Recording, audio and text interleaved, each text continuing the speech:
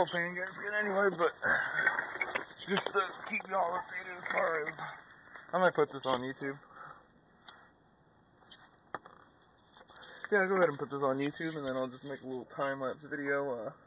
Has some editing software I downloaded, so I can go ahead and download that.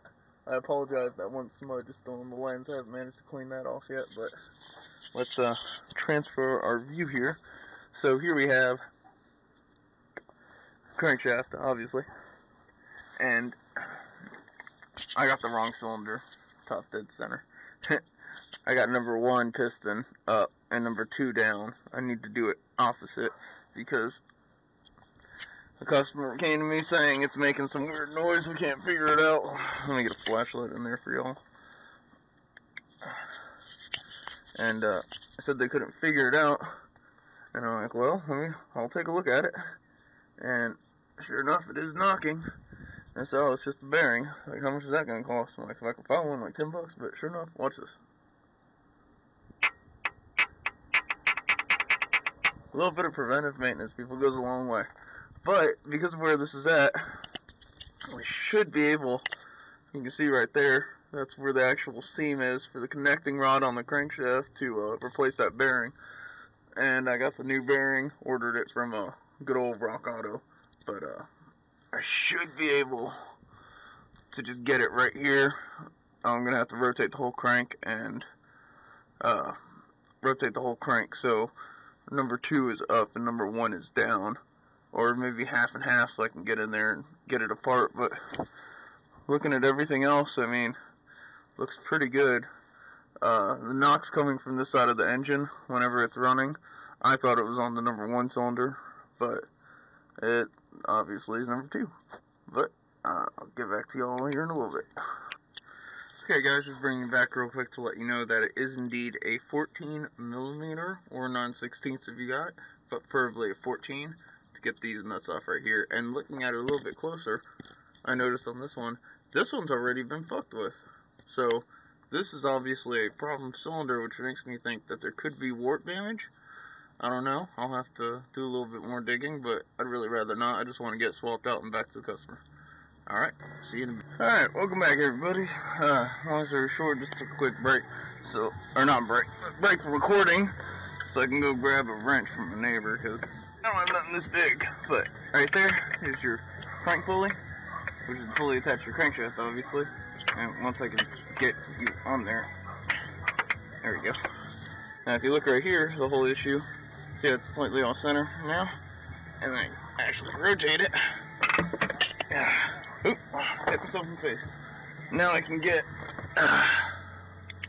to that one right there, get that one off, and then I'll rotate it the other way, and then I'll get that one off. And then we have a winner. See you guys in a minute. Alrighty, welcome back everyone. Long story short, right up there you can see the connecting rod. I went ahead and took it to top dead center, and then I dropped it down to the bottom. And the way I'm going to do this is the O-rings will keep the piston in the actual cylinder up there. You see that gap. And what that'll allow me to do is take this, whatever I did with it.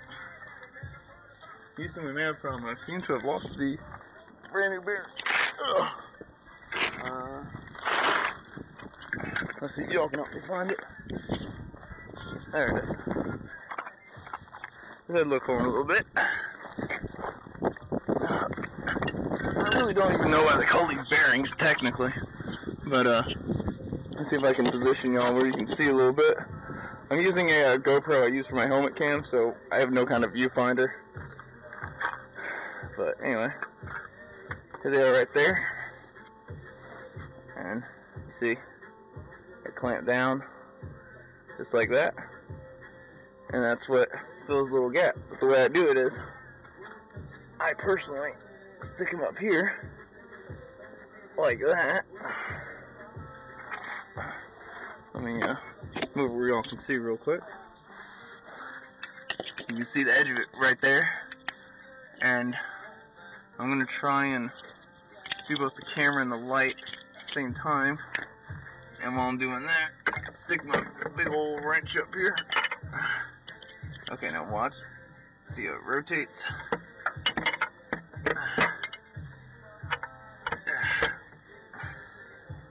and it's going to turn a little bit, which I don't want it to do. So what I'll do is I'll line you up, shit, and hook it all up. There you go, put it right there. Turn it a little bit more, and you see how it's starting to line up by itself? That's what I like to see.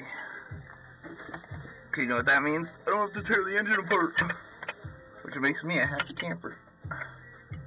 Okay, and I lost the bolt. There it is.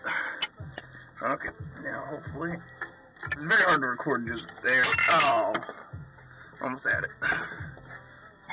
No biggie. If I can do it from right here. Literally just stick it on the wrong way, as far as sticking it on the bottom first. And then I just spin it. You gotta spin it to win it. Get it up in here. Now normally I'm also holding it with my finger, but since I'm recording for y'all, I think it's just slightly more difficult. Yeah, sorry guys, I won't be able to do this and film it. Sorry, I'll show you that product. Oh, sorry. Alrighty guys, sorry about that. Unfortunately, I can't really show you too well unless you got some eagle eyes. You can see that slight gap in between the connecting rod bearing sleeve. The bottom part of the connecting rod to the crankshaft, see that slight gap?